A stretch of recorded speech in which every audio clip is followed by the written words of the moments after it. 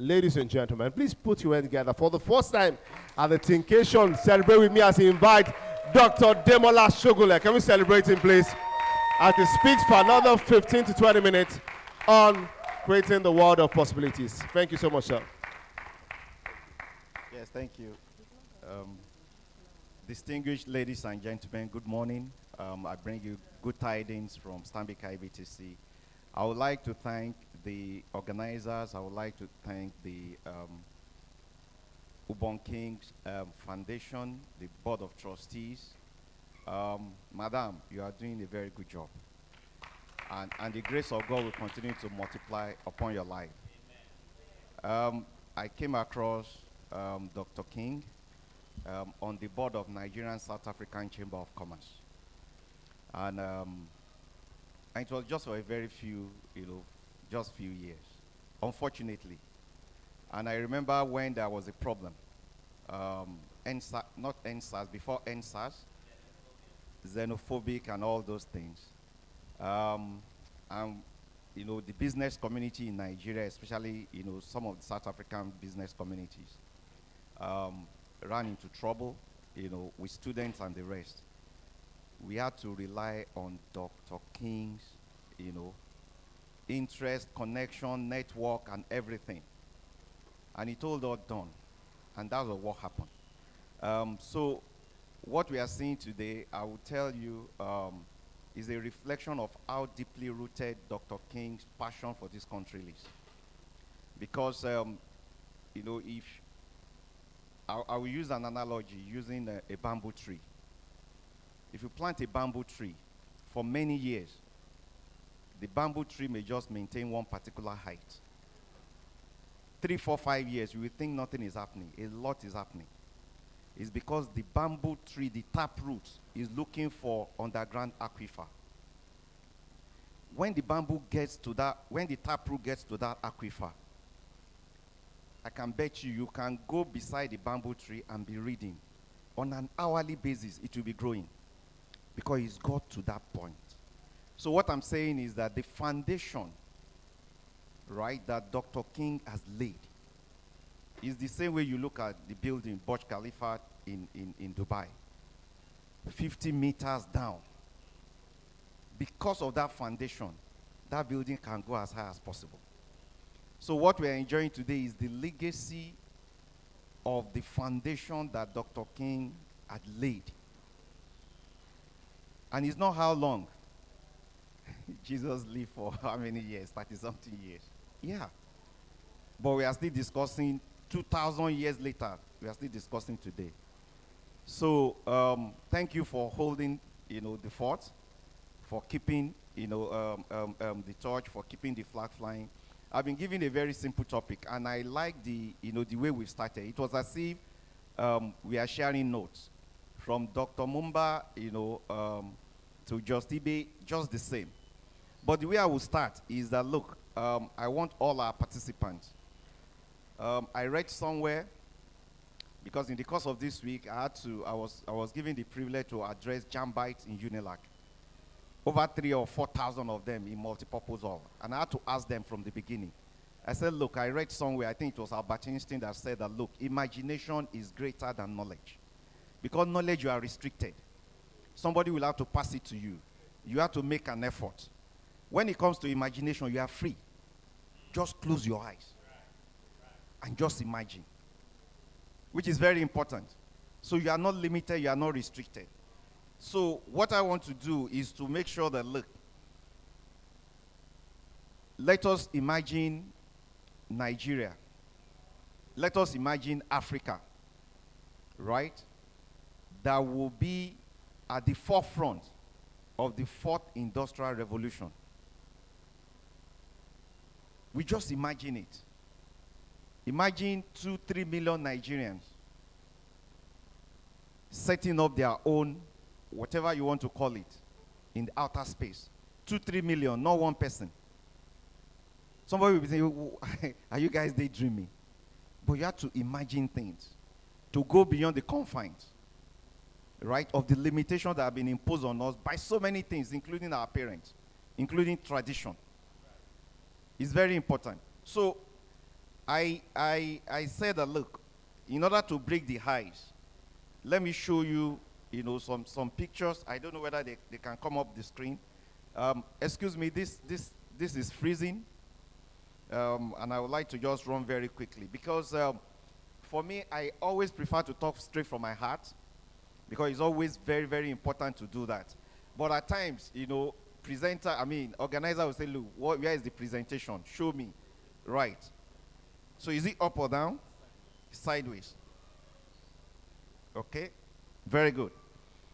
So I said, look, let's look at, okay, maybe I'm too fast for this. Let's look at what you have on the screen.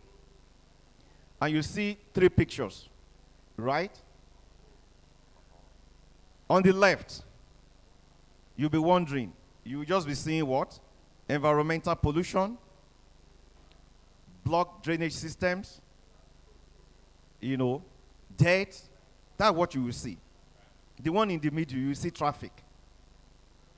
Again, pollution, waste of time, lost appointment. That's what you will see. The other one on the extreme right, coronavirus, sickness, everybody covering themselves. We came here, hand sanitizers, mask, shield, everything. Some other people can look at this and they see something differently. And that is the important thing. They will see something differently. Look at the pictures again. Just look at the pictures again. So when you see the picture, you are seeing something else, which is very important. You are seeing opportunities. Then immediately your mind will start to operate, which is very important. Because don't forget, you cannot come to a forum like this. And I remember Madam said, so you can't come to a forum like this and live the same way. It will be a sheer waste of time. Time is too precious. Ladies and gentlemen, we've got 24 hours in a day. Some of us went through so many things to be in front of you now, today. Some of you have gone through so many things to be here. Don't waste your time. Look at the pictures again and you'll see something different. From the first one, just imagine, you are seeing what? Refuse collection and transportation. You are seeing waste segregation, waste recycling, landfilling, organic manure. The list is endless. Do you understand? The one in the middle, you see errand service business. Can you imagine? Express delivery. Why somebody will be costing in traffic, some other people will be seeing other opportunities. You are seeing alternative transport business. I remember before COVID, we were in China, 2019. A matrix of mine that works for Standard Bank, in China. We landed in Ikeja airport together before COVID-19 broke out. When the guy saw the congestion, please bear with me, quote and unquote, at the airport, this Ikeja, and he saw the traffic at Oshodi, Third Mainland Bridge. The guy said he likes this place. He said, I like this place. Why? Opportunity. He told me, he said, look, imagine if at the airport, at the arrival hall, you just take the you just go down. You don't come out of the airport. This mic. Okay. He said for him, that imagine if you didn't have to come out of the airport. Given the congestion, given the traffic and all those things, that is it possible to imagine that you just go 3, 4, 7, 8 levels below, and you take a fast train, underground fast train, and you come out in VI. Within 10 minutes, within 5 minutes. So he was seeing opportunities while we are sweating inside the traffic. So don't forget the topic, creating a world of possibilities. And it's very important for us. Coronavirus again. Look at what you are seeing on the right. Opportunities for face mask production, sanitizer production, decontamination services, digital platform solutions. Those are just very few. Opportunities. Do you understand? So please, I want you to open your mind and stop seeing problems. I was asked to come and address late last year, and I was talking about Nigeria, and the minister for ITI from South Africa, Industry, Trade and Investment. After we finished, he asked the ambassador that I should send my presentation to, because I spoke for almost 30 or 45 minutes. I didn't talk about the problems, so I was talking about opportunities. He said he couldn't believe it. It's a question of what are you seeing? Are you seeing problems? Are you seeing challenges? We wake up every day to solve problems. So don't complain. When you say a challenge, it's an opportunity for you. People will say to blow. Just go back and think, and we'll go through that very quickly. So, how do you develop a problem-solving mindset? I will run through very quickly. Be ever curious. Don't let people say, they say curiosity kills the cat or something like that. It's meant to cage you. You remember what I said at the beginning? There are times, some of the things that we've learned from the time we were very young, they were meant to restrict us. They say curiosity kills the cat. But you have to be curious. Do you understand? Natural human beings or natural biases in decision making, including confirmation, availability, and anchoring biases, often cause us to shut down the range of solutions too early. Always be curious. Ask why. Why are we going through this door? Why not that one? Always. Tolerate ambiguity and stay humble. Do you understand? Tolerate ambiguity and stay humble. The board, in the board meeting of a multinational, oil and gas, somebody asked them a question, an analyst, a consultant asked them a question. Among all the board members here, how many of you, all of them, chemical engineering, petroleum engineering, reservoir engineering, nobody had a background for ambiguous thinking. Say, who read anthropology here? Nobody. Who read philosophy, first degree? Nobody. Do you understand? Who is going to throw ambiguity into the logic? Nobody.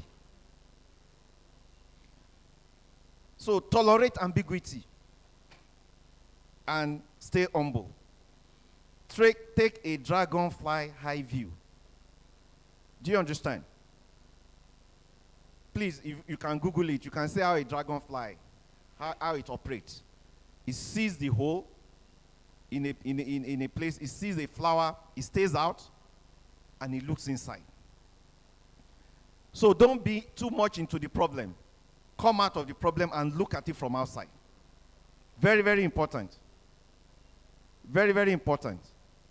I think I have the privilege, I did part of the training programs I went through in my undergraduate, postgraduate program. I did remote sensing, satellite imagery. 2004, I came from Anthony Village, I parked to Badore. 2004. And the traffic was heavy, as far back as 2004. From Anthony Village, I could get to VI in 1 hour, if I could wake up early. From Badore, I was struggling to get to VI in 1 hour. So you had to stay out of the problem and look at it. Part of it was to say that, look, I had to check the satellite imagery of this axis. The land area on both sides of the road, unbelievable.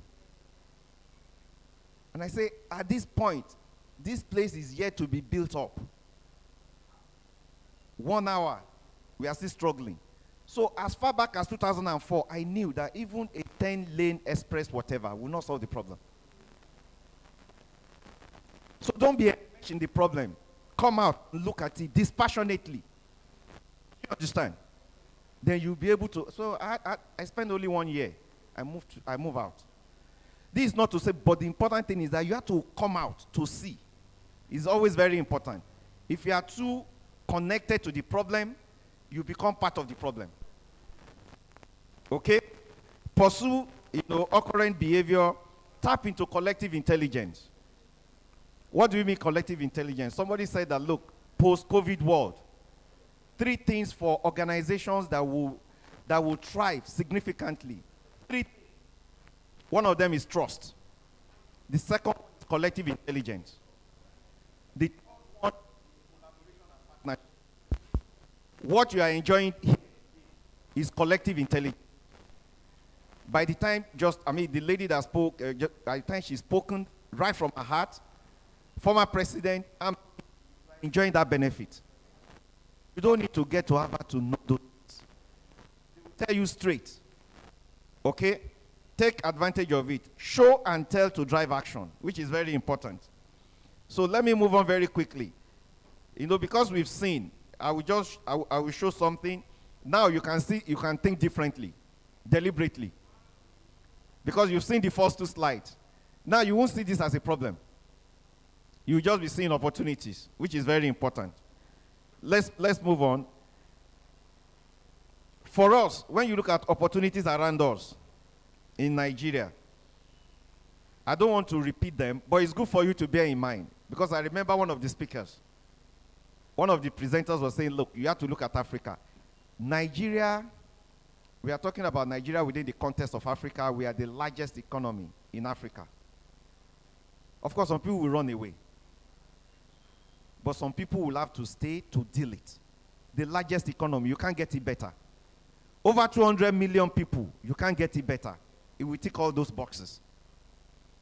77% of the population below the age of about 35, you can't get it better. Demographically, superb. Natural resources, you can't get it better. Do you understand? So I'm trying to let you know that we have 11 cities in Nigeria with population above 1 million. Some countries, they will do anything to get this. You just think that some people are giving you green cards for nothing. Some people are saying this, so you come to Canada for nothing. Nigeria has 11 cities with 1 million population and above. Some countries will do anything to have that. So why you see that as a problem, they will do anything to get it. Is a lot of possibilities, what you can do. With cities with over 1 million population, Nigeria has 11. And in the GDP, you are talking about agric, everything that you need to deliver sustainable agricultural program. Don't let me even say agric. Let me say agribusiness. We've got in Nigeria, you have hungry people who are ready to eat. The population is there. The population is youthful. What else do you need? You have rainfall, 2 seasons of rainfall in the south, 1 season in the north. What else do you need? River Niger, River Benue.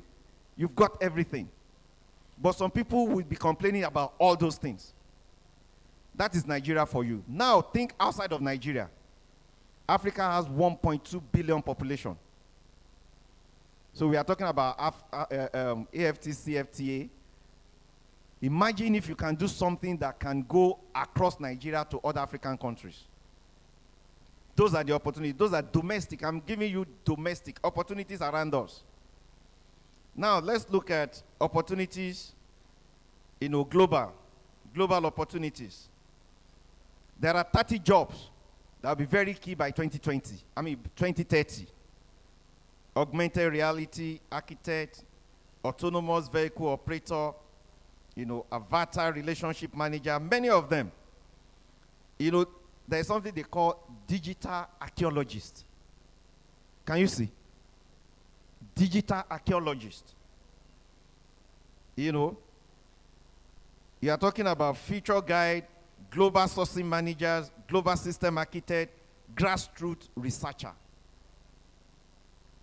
These are some of those things that, opportunities that will open up. And we need to focus our minds on them.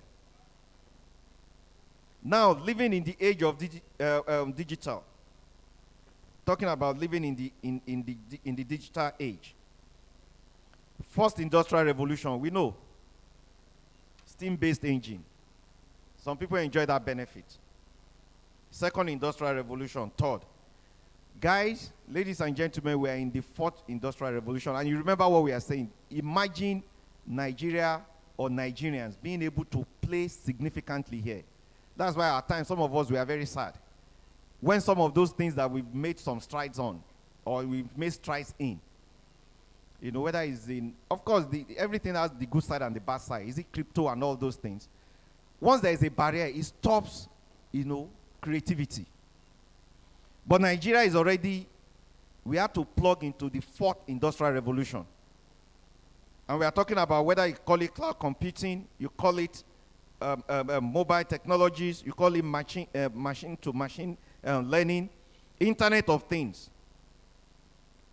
Now, if it's not fast, if it's not seamless, if it's not data-driven, if it's not smart, if it's not connected, if it's not automated, it belongs to the past. Take it or leave it, it belongs to the past. And that's the way we are meant to operate. So, living in the digital age, talking about digital economy, this is where opportunities have now become limitless for the youth, to be quite frank. Limitless. And I can tell you, look, every day I see examples. Every day. This is not to encourage, you know, somebody to say, look, you must immigrate at all costs. Do you know that a staff of ours in Stanbic IBTC, he joined during COVID-19, at the beginning of COVID-19, he joined some of the global, you know, data analysts to predict the pace at which coronavirus infection will take place in US. And he was counted among the top 10 or 15. And he was doing it consistently on a fortnight basis. This is 2022. Last year, January last year, he got a job outside the country, in Italy. And he said that, oh, you will have to go and get a visa. They opened the embassy on Water Carrington for him to get a visa.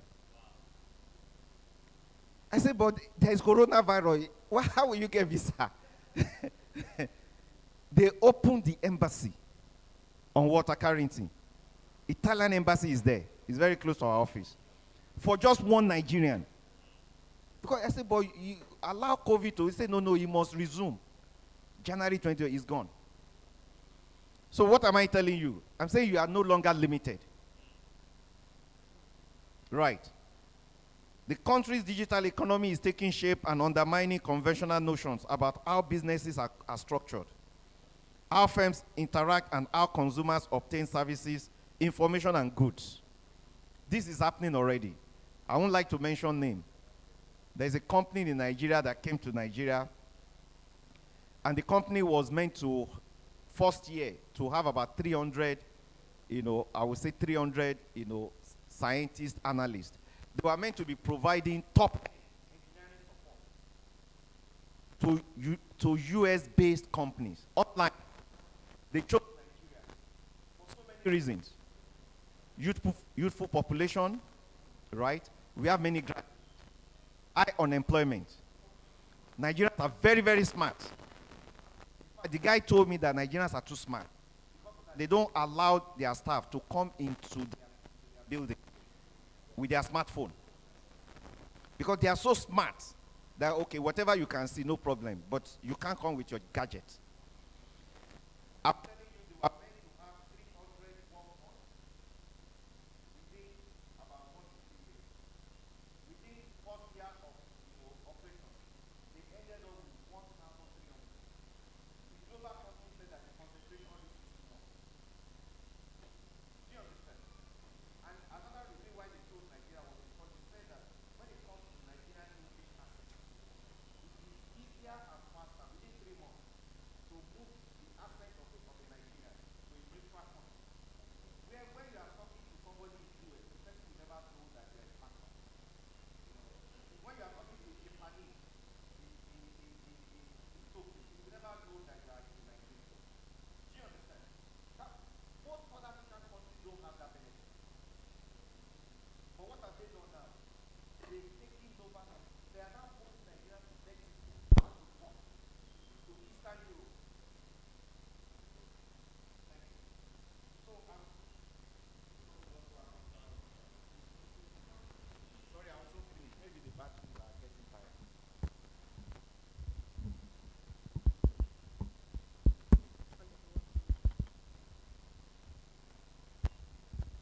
Thank you. So now we are talking about, inclusive growth, poverty reduction, jobs, and efficiency. I've just given you an example. So some of these things are happening, and it's good for you to know that there are possibilities. Okay? Living in the age of, living in a digital age, skill outlook. I decided to bring this so that you get to know. This is from World Economic Forum. And these are the skill sets for 2022 that will be very relevant. For 2022, that will be very relevant. And you know the beauty. I think early this week, we were discussing, and somebody was saying that they need to set up something in Nigeria where as you are schooling and working. So if somebody is at 300, 400 level in the university, you can also be working. So you are well engaged. From 200, 300 level, you're already working, you're already coding, you're already doing so many things. And you do it online. And some of these things, you are not restricted. You can do 2, 3 jobs at the same time. And you can create for yourself, which is very important. So these skill sets, analytical thinking and innovation, some of them are growing skill sets. Some of them, they are trending. What you don't want, ladies and gentlemen, to be on the side of the declining, column. I'm not saying those things are wrong, but the important thing is that that's not the job somebody is going to pay you $7,000, for working part-time. $7,000 per month, and you are still a student. Or somebody pays you $10,000 per month, and you are an intern. And you are staying somewhere in Badore. It's massive. But you need to stay on those two sides, which is very important. Now, let's look at the resources at our fingertips. This slide is very key. In the 90s, well, let's say, at the beginning of last century anyway, knowledge doubling every century. That was a very slow pace. In the 1940s, knowledge doubling almost every 25 years. In the 80s, knowledge doubling every 12 to 13 months. 2020, IBM predicts knowledge doubling every 11 hours. Or every 11 hours, yes. So what does that tell you? It means that even when you go on the internet, even when you Google something, you can pick pieces of information that will be very relevant to you. Because so many things have happened, and people are documenting and documenting. And the important thing is that you should be able to tap into this. Look at all the resources at your fingertips. 40 years ago, these things were not there. They were never there. So, when I stood in front of about 4,000 or 3,000 students of Unilag, I told them, I said, guys, you have no reason to fail. You have no reason to go through this university 3-4-year program, 5-year program, and you didn't make it. You have no reason not to have first class. Because some of us did not go, we didn't have anybody to tutor us. We didn't have anybody to encourage us. We didn't have anybody to show us the ropes. They didn't show us the way. But we were able to do it. Now you are being given, I told them, look, it's the same way when somebody says this, in those days, why we publish the syllabus. If you are fortunate, you have the marking scheme. How can you fail? Guys, can somebody give you the syllabus, the question, and the marking scheme, and you fail an exam? There is no basis. You only need to show up in the exam and you pass. You have the syllabus, you know the questions, and you have the marking scheme. Why will you fail? So what we are doing today, is to show you the marking scheme. That's what we are doing today. We are showing you, anybody that comes up here to address you, is showing you the marking scheme. You have no reason to fail. And you have no reason not to succeed. Which is very, very important. Now, let me move on very quickly. Resources at your fingertips again. You know, when you look at what we've got there, we are talking about, you know, beyond having fun. Some people will spend 2-3 hours. Are you on Facebook? For God's sake. Do you know what you can do within 1 minute? And that's why I like this slide. Do you know that every minute of the day, you have over almost 6 million searches on Google? 1 minute. Then you will just go and spend 3 hours doing nothing. You are wasting time. So beyond having fun online and owning the latest mobile devices, you need to see the possibilities and opportunities open to you in a digital world. So look at digital world as an avenue for opportunities, as a tool. I hope you are getting it. That is very important. Now, big things are possible. Be creative. And when we say you should be creative, we are saying, look, inspiration is important, vision is important, idea, brainstorm, imagination. Do not settle for status quo.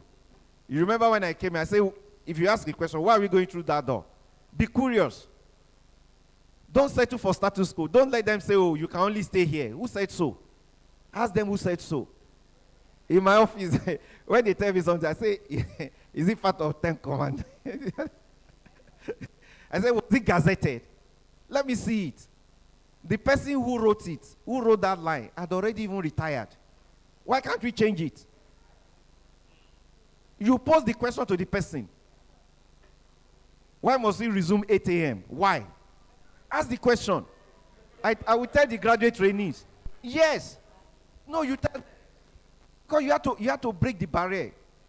When we are onboarding graduate trainees, I haven't gone through our Blue Academy, I will tell them, ask questions. Ask the person, your boss, why? Why should I come to office 8 a.m.? Justify it.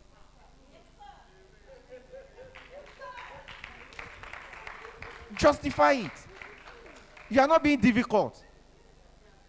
You are not being difficult. You are interrogating everything. You are questioning everything. It's to reset. You need that. If you settle for status quo, you can't make progress. You can't make progress. If they tell you nobody has ever passed this course, forget it. They are wasting time. Why? So, again, I will repeat. Don't settle for status quo. The digital world is very big. Your creative process, if you go through creative process, look at, you know, the levels there. Prepare, incubate. You incubate things in your mind. Illuminate, evaluate, then you implement. Very, very important for you to do that. And there is a slide there where we talk about, you know, big things are possible. There's a difference between being creative and being innovative. And I will explain very quickly. Because at times, you know, you want to mix up the two. There is no point. Innovation. Innovation is the introduction of new or improved goods, services, processes. That's innovation. Creativity is the use of imagination. You remember when I came up here, I was telling you imagination is key. It's the use of imagination or original ideas to create something. You have to imagine it. I remember one of our bosses, Mrs. Shola Devi Bora, you know, at our group ESCO. She said that she wanted to teach us whether it's teamwork, you know, so many things, team dynamics. We decided to leave Nigeria to go and climb Mount Kilimanjaro, 5,600 meters above sea level.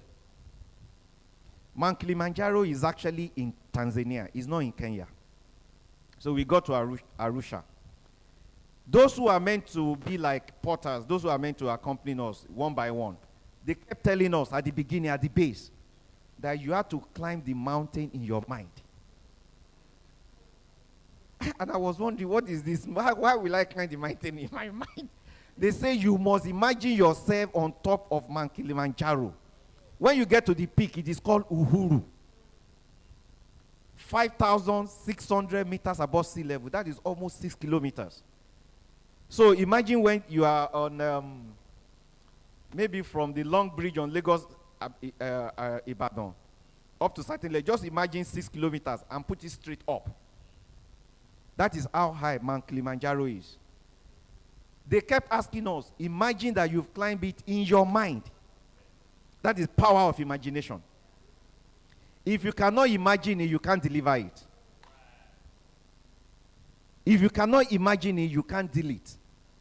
Okay? So creativity is the use of imagination. Then when you come to innovation, it's related to implementation. Creativity is related again to imagination. So you have to imagine yourself being successful. I've told some of our guys, the graduate trainees again in Stanbic this. Because they will ask me 2 or 3 questions they will ask me after I've spoken. Is either they will ask me for my age, they will ask me how long have I been working in Stanbic IBTC. So I will tell them, I will answer it very quickly. But one thing I also tell them, I say, look, from the day one I got there, I imagine myself being the MD. It's not a sin to imagine. Don't forget, I'm not like Joseph. Not that I was telling everybody. You can see it's different. So I'm trying to separate the two. Because if you don't know how to keep your mouth shut, you'll be in trouble. But from day one, I imagine myself being the MD. Do you understand? You have to imagine yourself being successful. You have to imagine yourself as an entrepreneur. You have to imagine yourself being a creative person.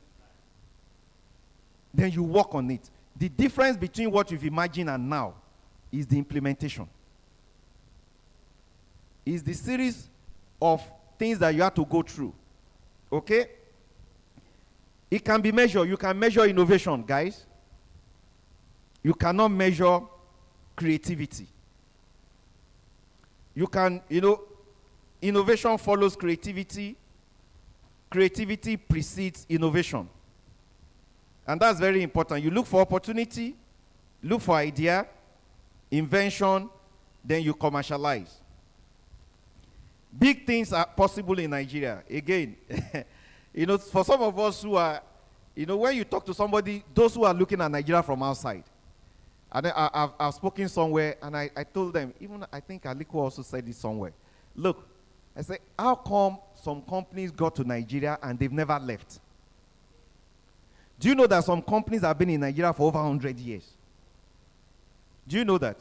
Some companies, Coca-Cola got to Nigeria 70 years ago.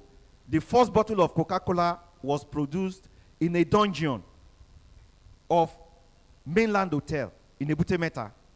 They've been here for 70 years. During the Civil War, they were here. How come they didn't leave? Do you think they are crazy? They are not crazy. Do you understand? What we have here is very, very difficult to replicate anywhere in the world. Very, very difficult.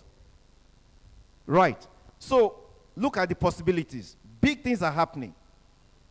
Despite COVID-19, despite all the noise, do you know that Nigeria has been able to produce authentic unicorns in the digital economy?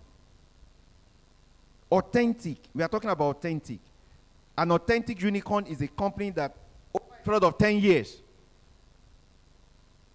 starting the company, within 10 years of starting the company is able to get to what? Over $1 billion US valuation. We've got them in Nigeria. Flutterwave is one of them. Okay? We've got InterSwitch. And others are coming up. You are seeing OPay. You can complain, oh, traffic in Lagos, Moblet, Tricycle, Okada, no Okada. Some people, they are seeing opportunities. OPay is already a unicorn in Nigeria. And you've got, look at that list. MTN is a unicorn within that context. These are key players who are doing so many things within that space. Okay? I've used many case studies. I've mentioned Stanbic IBTC several times. I won't like to dwell too much on this. The future of learning is digital. We've put down so many things that we use there. We've got, Stanbic IBTC University Scholarship, because I like, when you call on Nigerian students, the response was very good. I felt, look, we should share this with them. Guys, connect to some of the guys on the campus. Let them know about some of these things. There's what we call DICEP, Digital Skill Empowerment Program, where, any of the guys, that is able to get certification, for specific, skill sets. And they are immediately employable globally, including Stanbic IBTC. And please spread the news. It's very important because we believe that, look, we are passionate about manpower development. We are passionate about this country. We are passionate about the continent. And we think that we should be at the forefront of those who are trying to drive, this continent and this country to ride on the fourth industrial revolution, to create value, and to extract value, for common good. Okay? So another case study, which I would like to share very quickly in Stanbic IBTC, we've also got, robot. We got to one of the board meetings. One of the board members said, how come we are naming our robots? We are giving them foreign names. So we are calling one Gina and all those things. So we said, look, we will look for Nigerian names. But one of the things I would like to mention very quickly is that it's incredible. There was a particular exercise that it takes a staff a whole day. Account opening forms. A staff will do 20 a whole day to verify, to check, and to onboard those customers. A staff will do 20 a day. When we set up, this robot, the robot was doing those 20 accounts in 60 seconds. It's incredible. It's only when they shut down the server in Central Bank, midnight, because you have to connect to the server to check some of the data, that the robot will slow down. So what am I saying? And somebody developed this. We have people who are developing this every day. So I'm trying to let you know that, look, technology or the fourth industrial does not necessarily lead to unemployment.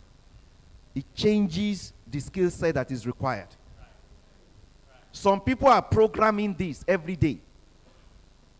So what a staff will do, or what a staff was doing, 20 accounts per day, the robot will do it in 60 seconds. It's incredible. So I'm encouraging all of us, plug into the fourth industrial revolution, plug into the new age, the digital economy. Even within a Greek, you can still automate so many things. And it should be okay. So, guys, I would like to leave you with this because this is very important. That slide is the last slide I've got. I didn't know the name of the person, but very, very simple. If you like aesthetics, design. If you like fine things, front end, make sure you are in the front end. If you like things depending on you, back end. If you like calculations plus data science and analytics. If you like thinking of ways to make something better, growth manager. If you are really good at making friends and business-oriented, business developer. If you can manage crowd, community manager. Tech is wide and not just about coding alone. This is very important. Two more things I will leave. Because of the, madam, the way you started, and I was inspired. Everything I've told you, they are efforts. There is this I would say is the most important book ever written. In that book, there is a passage there. The passage says that the horse is prepared against the day of battle. Victory is of the Lord. That victory that is of the Lord, you get it by two major things: grace and mercy. So what I've taught you now, what I've mentioned, everything I've said now, it has to do with preparing the horse against the day of battle. What gives you victory, right, is the grace and mercy of God. So, and there is a passage in that book again that says, it's not for him that willeth or runneth, but of God who has shown mercy. So, for me to be standing in front of you today, it has to do with the mercy of God. There are many of my friends, colleagues, they are first class. So you need mercy of God to move. You need grace of God to move. So we can do this side, which is to get you prepared. But please, don't downplay the grace and the mercy of God. Thank you very much. Thank you very much. Thank you very much, sir. Wow. We have a gift? Okay. No. So let's wait for it. Yes, we have a brand new gift for the speaker. Thank you very much. Thank you. My responsibility to hand everything in my life to you so that you can take over this earth. If I go and I don't hand over, I'm the most irresponsible father, and I don't hand over.